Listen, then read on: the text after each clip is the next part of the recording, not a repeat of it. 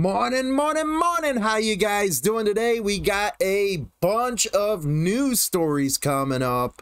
We're going to take a look and see what happened to Egyptian with the Pagans. If you know, he's the one the court went after for posting some stuff during the Freddy trial. Everybody knows that one. Andrew Glick, so-called chef turning and stuff like that. Not good stuff, not good stuff. Also, we have some more information on that story where a pregnant lady hit a biker, took off, went to the house, and ended up getting shot and killed. A lot more information coming out on that one. 911 call, basically. Also, we have a community that was helping out a motorcycle club. Good stuff right there. Don't forget to go over to Roku, and we now are on Fire TV. Hell yeah, man. We're all over the damn place. Here we go.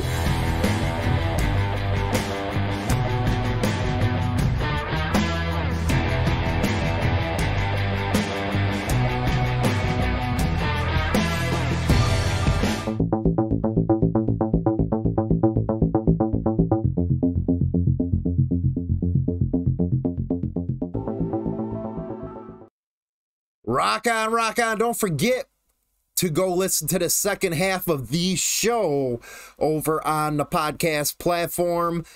Good stuff. We go for about, it's been averaging about an hour lately. So go on over there, grab that stuff. Here we go. Out of Ed Hat, Santa Barbara. Sad state of affairs. Sad state of affairs.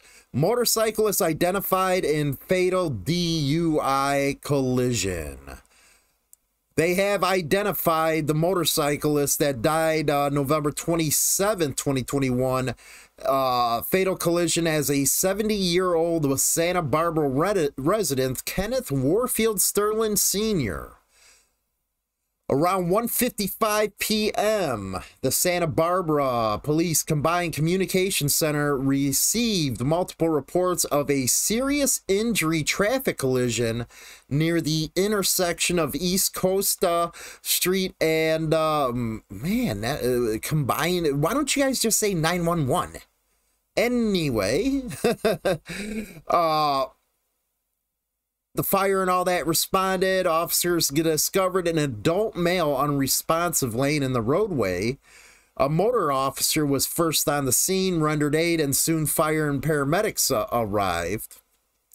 A Jeep, an SUV, was driving behind the motorcyclist and rear-ended the motorcycle, ultimately ejecting him approximately 85 feet before landing in the roadway. The Jeep then collided with a parked Dodge Ram pickup truck. The motorcycle was struck with such force it careened riderless half a city block before colliding with a parked Toyota sedan. Sad state of affairs. Those are the scariest ones, man. You look in your mirror and stuff, they ain't stopping. Get that out, man. Get that exit.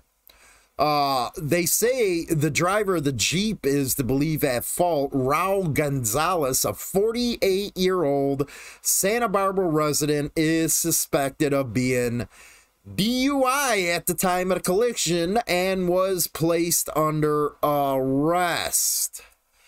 Remember, we did that story the other day where dude was given the middle finger. He kills the biker. Only gets 6 years. I'm really wondering what they're going to do in this one. There has to be something with ABATE or MRF that we can start getting at the state and local level with getting punishment increased if you do this stuff to motorcyclists, man. It always seems like nothing ever happens. That's the way it is. Now, community jumps in to help after club's parade trailer was stolen. Beautiful stuff right here. Usually it's the club that helps the community. Now it's the community helping the club. Let's see what, yeah, here we go. Guthrie, the Territorial Riders Motorcycle Club, was preparing for the big Territorial Christmas parade when their parade trailer was stolen. On Friday, they said they're on a mission to get back the kids this year and every year. So they didn't let it stop them when their trailer was taken. Quote, we do this every year from October to January 1st. We are hooked up for the community. This is what we live for. Club secretary and treasurer Skip Anderson said. And their annual Christmas toy run began 16 years ago. Good stuff right there. Good stuff. Let's see what they have to say here. Of course it ain't playing. Anyway, main story today. Main story. Where is John Egyptian Cockbalin now? And this is from Cinematic Holic. Of course they would come out with something like this. Oh boy, do I got something coming up in final thoughts for you guys about what something new we're going to be doing. Oh, they're going to love me even more now, these cops. Motorcycle gangs are extremely popular when it comes to loyalty. Thus, some members of the Pagan Motorcycle Club were of the opinion that Andrew Chef Glick was in the wrong when he flipped on another member, Ferdinand Angelo. Angelo or something. See right there in Chicago we call it Angelo. Whatever. Although the evidence Andrew collected helped in putting away Freddie, the former member had to face retaliation for his actions. Investigation Discovery's Doctor's Orders chronicles the gruesome murder of April Kaufman and shows how the Egyptian was the main man behind the smear campaign. Yeah, they put me in that one too. I think it's episode 3. Gotta love the media. Oh man, are we going to be fighting back against that? They go on to ask who the Egyptian was. He was a member of the Pagans Motorcycle Club. And again, these are news reports. It's their side of the story. Just remember that, especially something from like this site. When Andrew became part of the Pagans, Freddie became his mentor and taught him the ropes. However, Andrew maintained that John was the only person he got close to apart from Freddie. John looked after Andrew during his early days in the crew, and after the two developed a very close bond. The show goes on to mention, and has anybody even seen the Doctor's Orders on Discovery Plus? Just wondering, did they get my good side? I don't know. The smear campaign. Oh my God, with you people. Anyway, they asked where he's now because he did get thrown in jail for a little bit because he was convicted of witness tampering and sentenced 4 years of probation in 2019. He was also handed a suspended jail sentence of 364 days because he made a social media post. Dangerous stuff when you get onto that social media. Nobody believes me. But hey, there's incidences out there. Don't put nothing on social media, man, for these cops to find. Because I think that's the first damn thing they do is go through social media. So you read about the Egyptian on this Cinematic Holic or whatever kind of site it is. It basically goes into the players of that Discovery Plus deal. Going to this right now, a lot more information has came up in center here. They released the 911 tapes.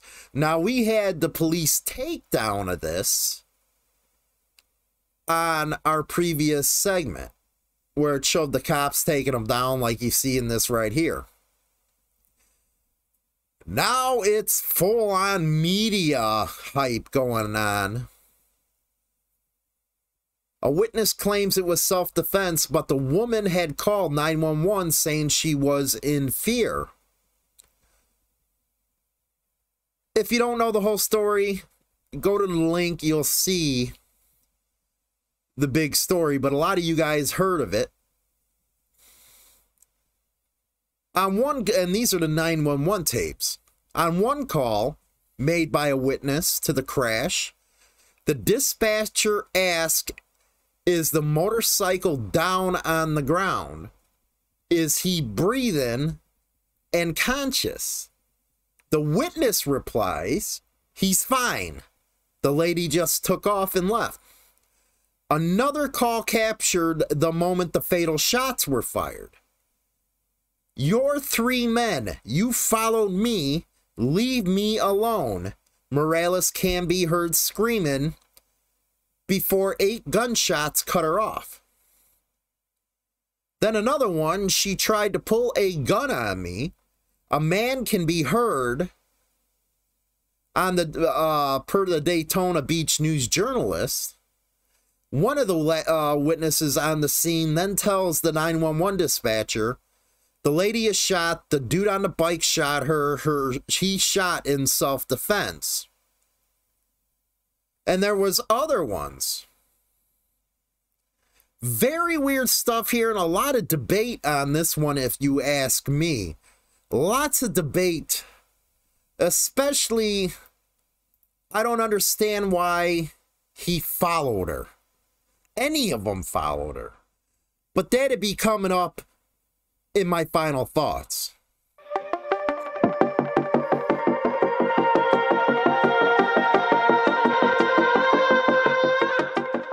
Oh yeah, everybody's favorite part of the show.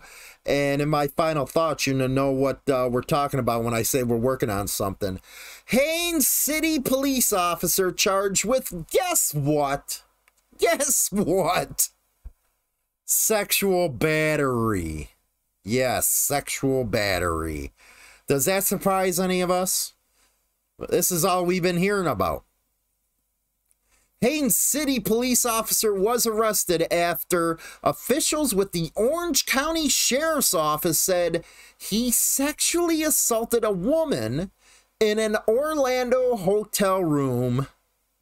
Sheriff's officials said Jason Rafael Rodaldos, 38, was celebrating his birthday with friends before leaving to go back to the Hampton Inn on Universal Boulevard. The victim, according to reports, had a room to herself and went to bed around 2:30. She told officials she believed Roldas came into her room around 3 using a key a friend gave him after he volunteered to check on her.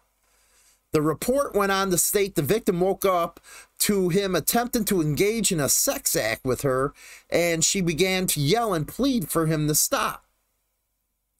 The victim later sought medical attention at Orlando Health Dr. P. Phillips Hospital, where she reported the incident. And he's been a member of the Haines City Police Department since 2007, has an annual salary of 50 G's, has been charged with sexual battery on a physically helpless victim and burglary with assault or battery, and he was released on bond for 60 G's. Guess what that means? $6,000. That's what he gets out and walks on. Unreal.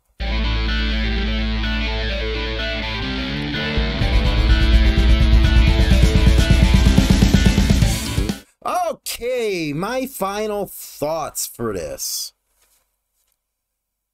That one deal with the biker following the lady kind of makes no sense whatsoever. Makes no sense whatsoever. I get it. Okay, you follow, find out where she's at. Well, then stick back, man. There was no reason, in my opinion, for it to go this far. She was obviously scared.